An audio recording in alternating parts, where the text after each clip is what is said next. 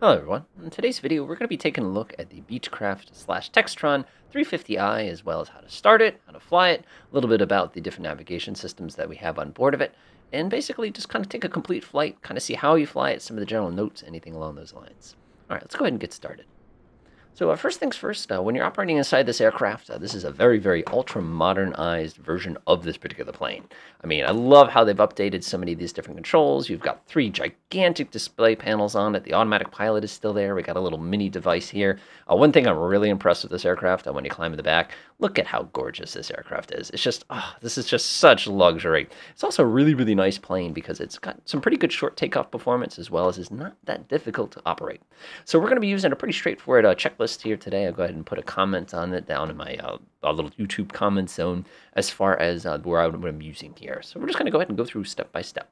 So our first thing we want to do is we want to make sure that the throttle is in the idle position. Now, you want to be kind of cautious with this because, believe it or not, you can put the throttle in the reverse position too. You just want to make sure it's all the way down there in the idle position. We're going to make sure our propeller control, which is right here, is set all the way up to 100%. We're just going to slap that thing in that position. We're not going to be doing a lot with this compared to the older versions of this. The next thing you know, we want to go ahead and double check what our trim setting is. You can see our trim setting should be set to takeoff. Usually about neutral trim is about as much as you're going to need to do. You can just click it real quick and you can see it's already set to neutral/takeoff.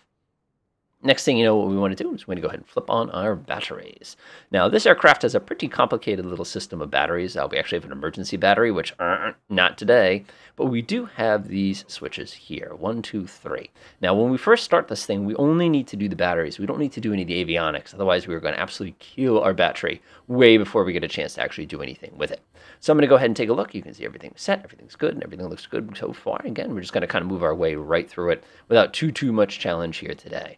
All right, next thing you know, what we want to do is we want to go double check to make sure our stuff is set up as far as lights goes. Now, sometimes what you're going to do is you're going to have to turn on some panel lights. If you actually look directly above your head, all of your panel lights are located right here. You've got your indirect instrument lights, you've got your floodlights, absolutely anything you could possibly need. Don't forget your little off-fashion. If it's an emergency, of course, you can slap that switch and it turns all of the panel lights on simultaneously. If you don't, you can just go ahead and click it off and not worry about it too much.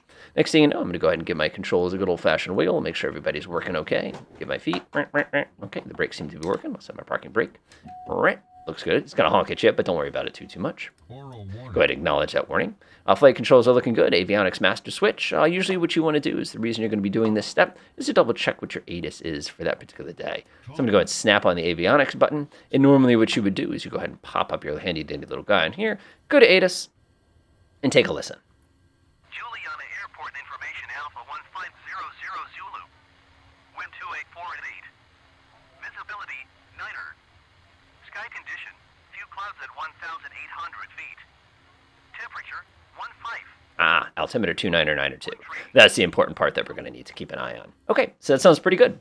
Next thing you know, what we want to do is we want to go ahead and make sure everything else is all preset and ready to go. So I'm just going to go ahead and check this. This looks pretty good. And if you accidentally do one of these things and drag it, you can always tap that button. This is a G3000, by the way, in case you're curious. Transponder, you're going to make sure it's set to the standby position, what it is set to.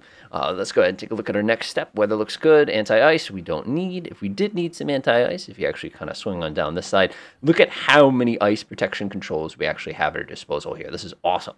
We have some prop anti-ice, windshield, we got pitot, we got everything under the sun. I'm not going to turn any of those on just yet. And of course, we're going to go ahead and get ready to start now.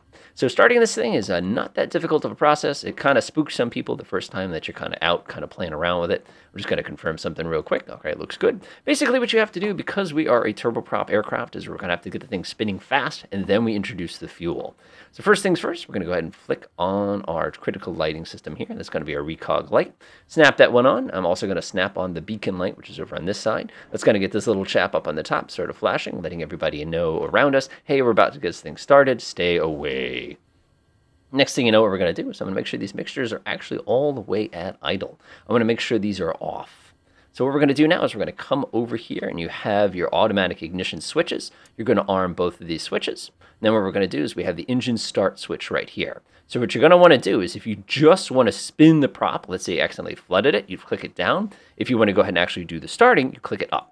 So I'm just going to click it like that, and we're just going to wait patiently for a moment as the engine starts to spool up. You can see that the smaller part of the gas turbine is spinning around. Once this gets to about 15%, we're going to gently start to bring in the fuel. Again, you don't have to go nuts. It's going to start tapping just a teeny tiny bit. You quit, or 15%.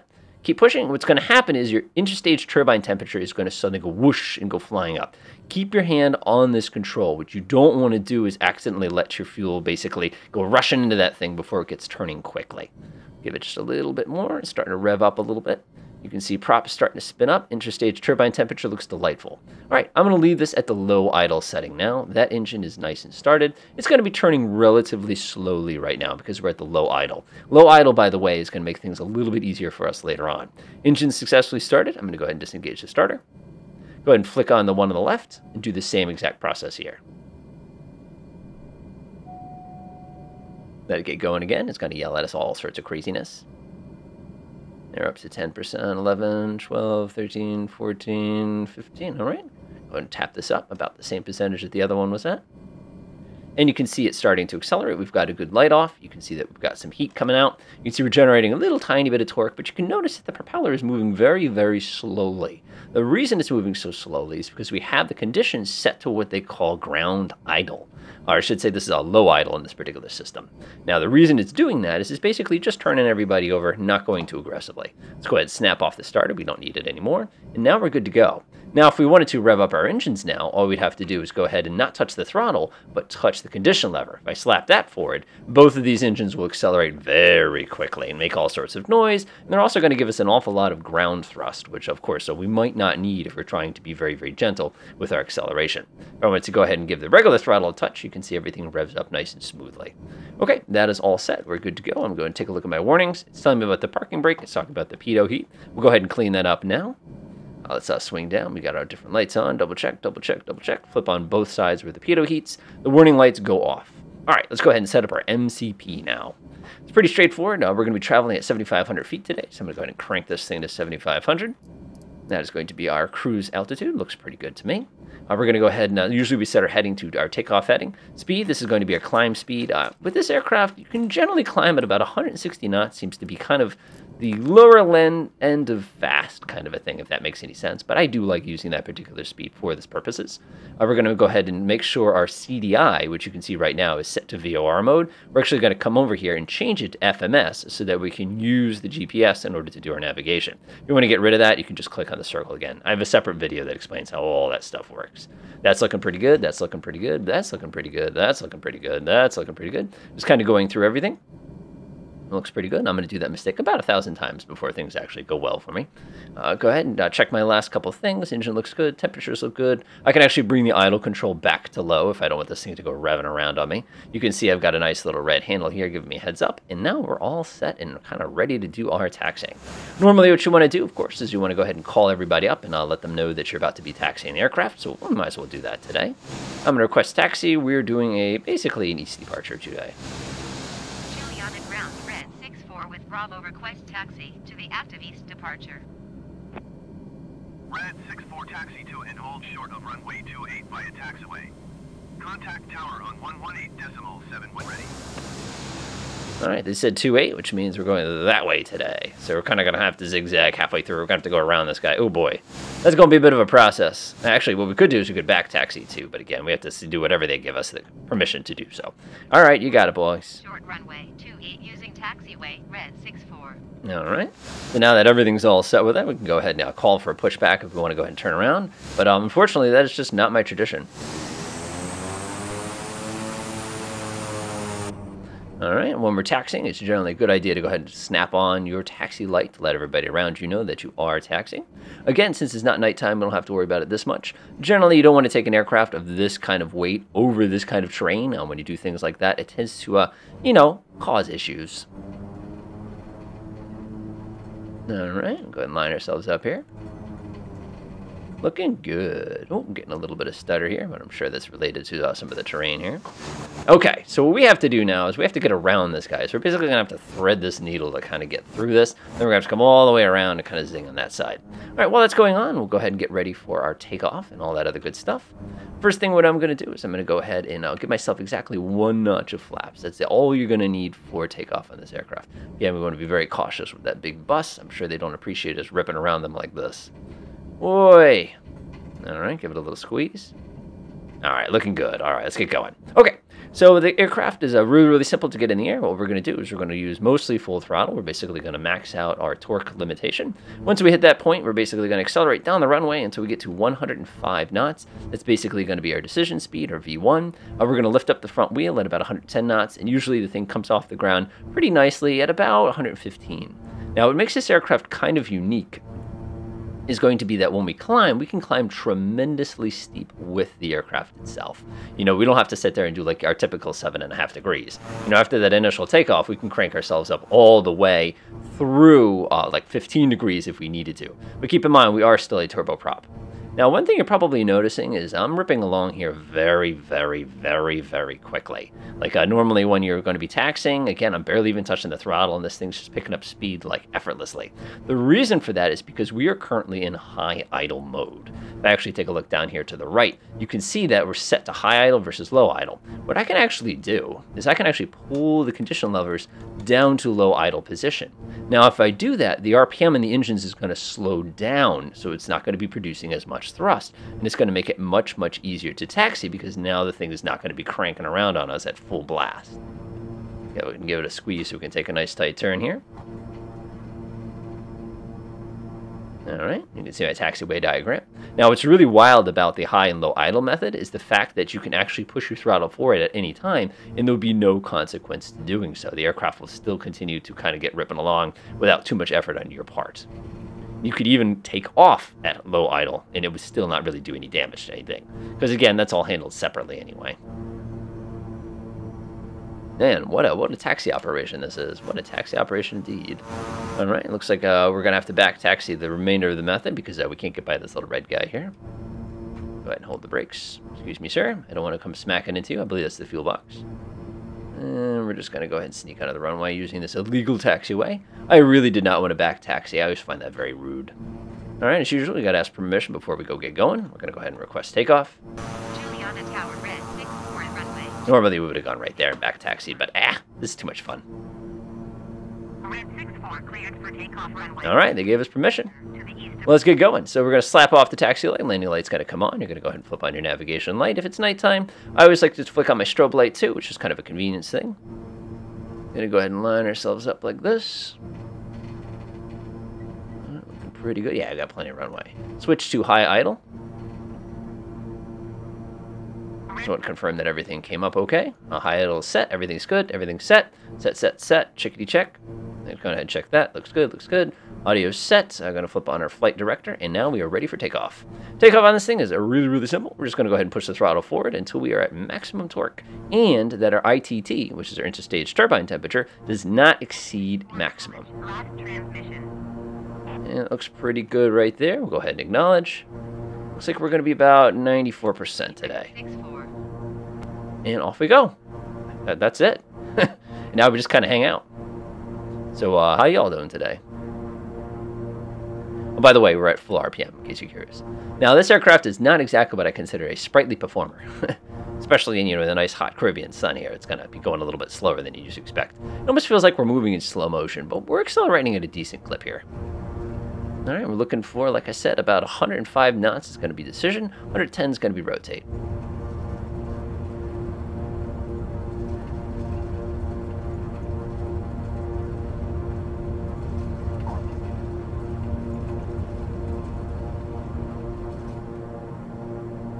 Take that, people on the beach. Landing gear up as always. Now, our initial climb out, like I said, we can do it once we get over about 125 knots. You can go ahead and slap up the first degree of flaps. And we're going to go ahead and start climbing again. 150 knots is going to get you a pretty good balance between pitch as well as speed. But again, this thing just climbs like crazy. So you can see about 15 degrees right there, and I'm still climbing. It's just tremendous. A lot of people will actually reduce the power there because it's just a little bit too much. I'm going to go ahead and zoom out my display here so I can see my initial turn. We're going to go ahead and acknowledge their thing that they just asked me to. 64, you are leading my airspace frequency change approved. You got it. Juliana Tower Red, 64. And now we are on our way. So you can see that I'm at like 10 degrees here and I'm doing 160. This has just got a tremendous amount of power. Now during climb, what you're going to be monitoring is both your torque as well as your ITT. You want to make sure neither one of these goes bouncing into the red zone. Oop, that's a little bit too much pitch there. I should be paying attention to what I'm doing. It's looking pretty good right about there. As you climb, the air is going to get significantly thinner, so you're always going to have to be playing around with your throttle the entire climb out. We don't have one of those fancy systems that you see like on the PC-12 that does all this work for us. That's looking pretty good right about there. Again, I'll flip on the automatic pilot when I'm a little more confident of where we are. This aircraft actually requires a little bit of aileron trim, which doesn't surprise me given the tremendous weight and torque this thing has. It's about 15, like I said. This is, 12 and a half, I should say. We're climbing pretty steep right now.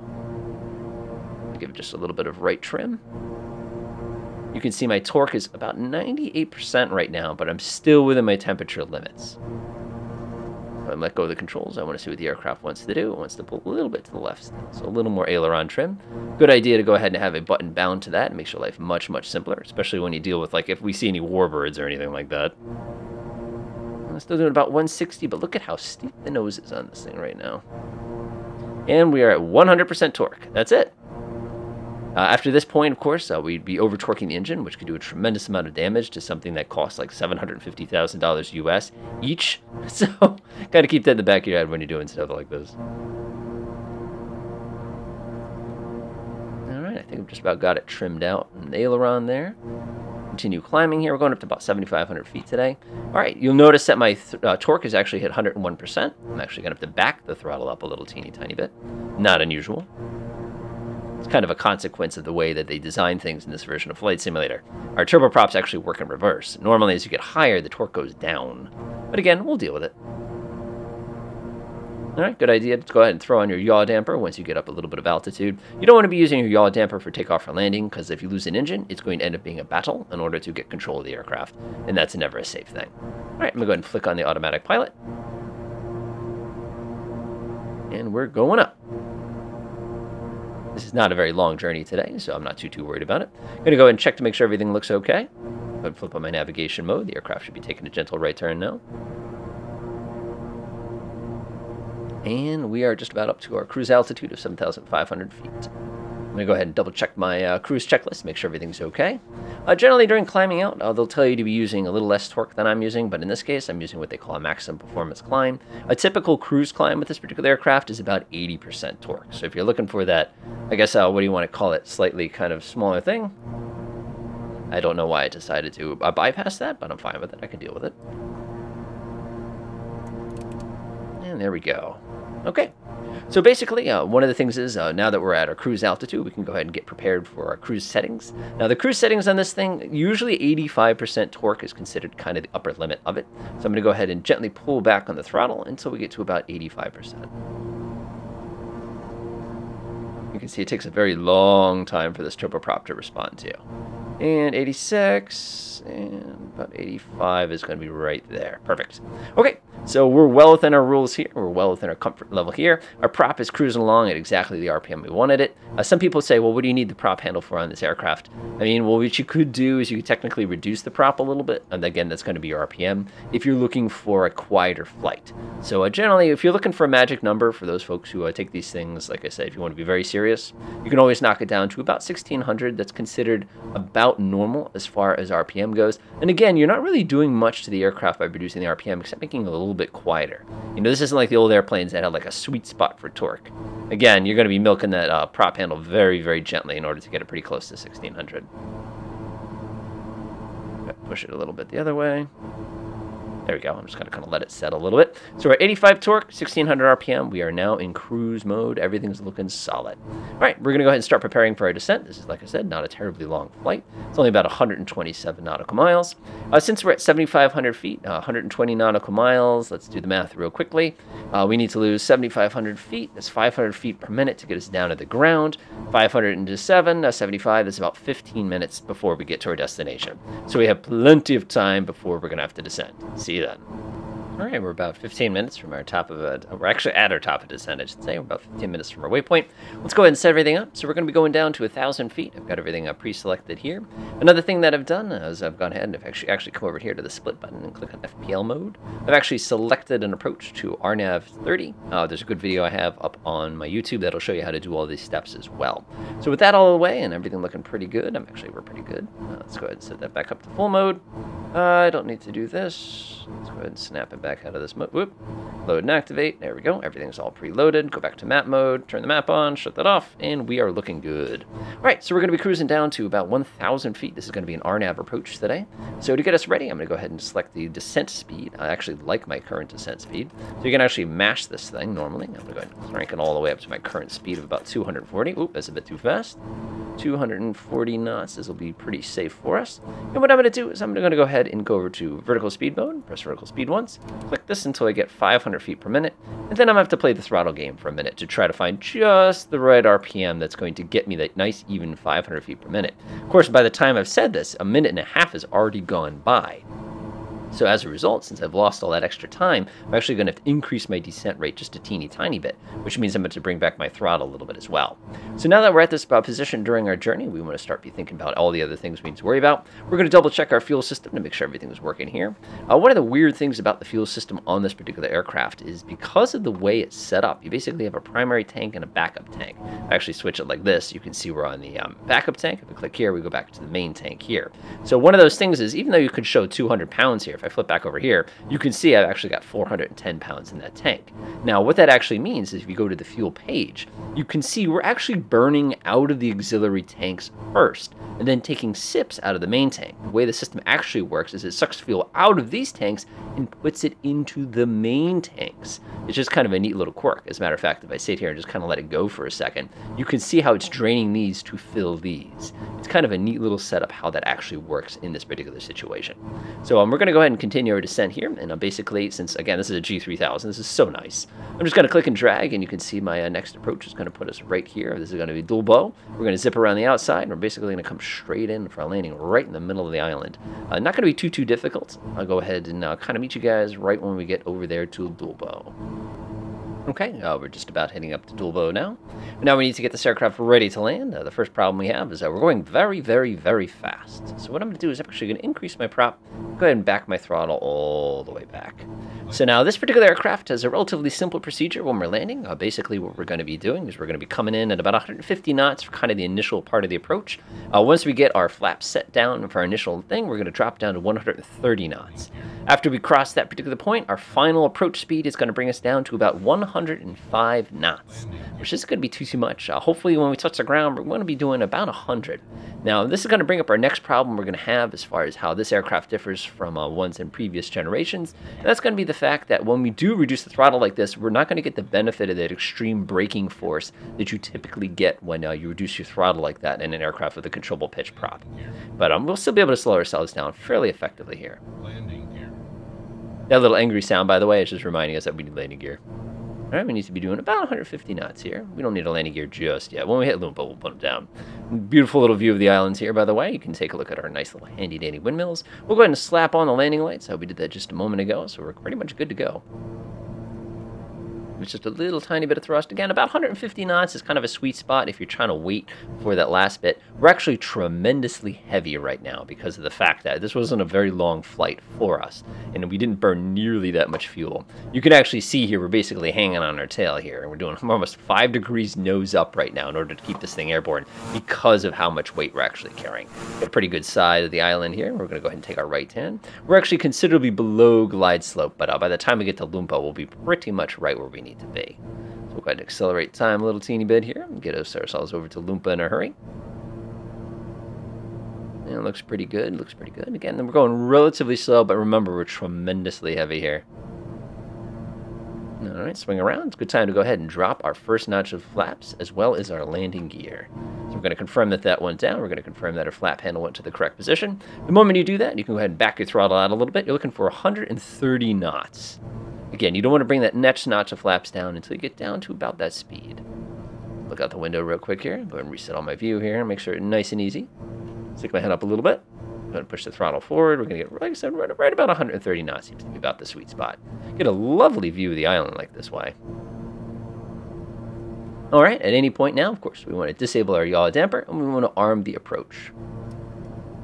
Now, the reason we're disabling the yaw damper is, like I said, if we have an engine failure at any point, we need to be able to activate that system so that we don't have to fight it. So one thing I always like to do, too, is you want to double check to make sure your ignition's on auto. And another thing you want to watch out for would be your automatic feather. In this particular case, I'm going to set this to the arm position, but you can see it is disabled in this version of Flight Simulator. So we don't have that capability, which is actually kind of sad because that's one of the most critical features you're going to need if something bad happens here. Okay, so now we're basically going to proceed very, very cautiously into our islands here. You can see our radar altimeter. Everything's looking really, really good as far as that goes. Oh, slow down just a little bit. I'm getting a little bit too much here. Basically, we're doing an RNAV approach, which is a random navigation, aka it's a GPS approach. Get a little bit closer. Now, this is a very neat approach for those of you who've never seen this before. I'm actually going to get myself just a teeny tiny bit of altitude because I just feel a little low. Should have checked the approach plate before doing this attempt, of course, but you know, I don't always do that, which is a really naughty thing to do. Go get myself a little bit of thrust here. A little bit higher. Again, I just want a little bit better visibility. I'm not going to hit anything on the island or anything like that. You can see that pretty clearly here. But you don't want to be in a position where basically you're going to fall off the sky either. Alright, get myself just a teeny tiny bit more. I think it was supposed to be 3,000 feet, but I should have read the approach plate first. Again, that's one of the things you should be doing before flying these missions. Do as I say, not as I do. There we go. Now we got the altitude I needed. Looking out the window. Oh, what a lovely day. This is just gorgeous. Really expect to see more boats down here, but oh well. Alright, get us just a little bit higher. 2,000 feet should be pretty good here. There we go. That's what I was hoping for.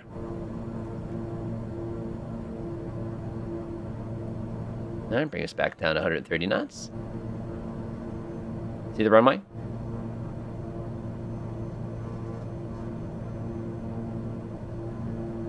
We probably could have waited on flaps too, as well as my landing gear. Generally, you want to put them down at the same time.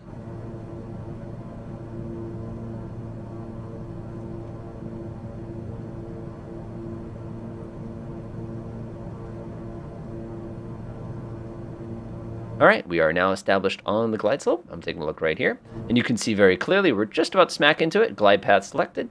Go ahead and put down our last notch of flaps. Make sure everything is looking good as far as the aircraft goes. We want to be coming down to about 105 knots. It's kind of the sweet spot as far as our approach speed goes. So again, I got my throttle back all the way. We want to go ahead and start thinking about missed approach as usual. I'm going to go ahead and set my missed approach altitude to 3,500 feet. And it's going to be basically a turn to the right. That looks good. And it's going to be about right there. 105 knots. I've just about hit. Cancel. There we go. And now we are established on the approach. Again, this is a random navigation approach, so we're going to be responsible for the last 200 feet, so to speak. All right, checking my speed looks good. I've got my altitude looks good. Now it looks good. Go ahead and shut that off. You'll do that 1,000 times also. Landing lights are engaged. Normally you'd want your auto feather to be armed because otherwise we could have really bad news. Yaw damper is in the off position. Speed is perfect. Oh, we got this. This is actually going pretty well. Now, this aircraft is equipped with a thrust reverser. In the event that you do want to use it, you need to make sure that your mixture control and your propeller control is all the way forward. Otherwise, you will not be able to engage that particular setting. And you can see we have ourselves a pretty nice little crosswind, as always. And it's going to be making things a little interesting for us as we come down. Now, what I find really interesting here is I'm looking at the vertical path indicator here, and I see quite a few whites there, even though we're basically perfectly on glide slope. So that tells me that they're not coincident, which is actually, I'm not going to call it universal, but you'll see quite a bit of it in all your years and years and years of flying. All right, tilt my HUD down just a little bit so I can keep an eye on my speed. This is pretty easy. Basically what's going to happen is you're going to get over the end of the runway. You're going to gently pull the throttle all the way back to 0. When you see about 100 knots, just gently touch the ground. Make sure you put the front wheel on the ground first before jamming on the thrust reverse. If you do that early, you're going to have some bad news. Also, this is going to sound kind of silly, but don't forget to shut the automatic pilot off. Some people forget to do that, and you end up with a little bit of a battle on the way down the runway.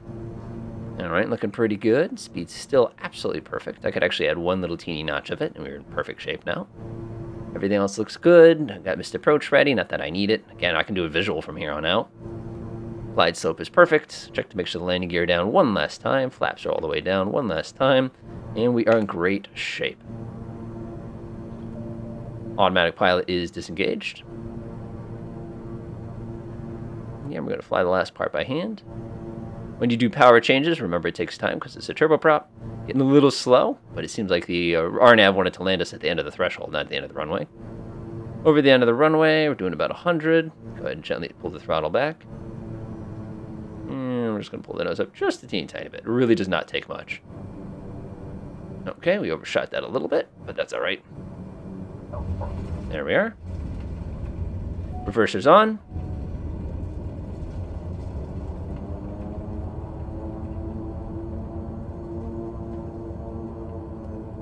Reverser's off. And we are here.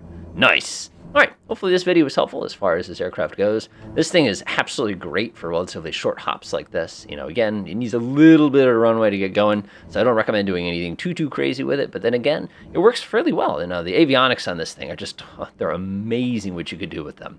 And again, I had a separate video that explains a lot of that stuff. Other than that, enjoy.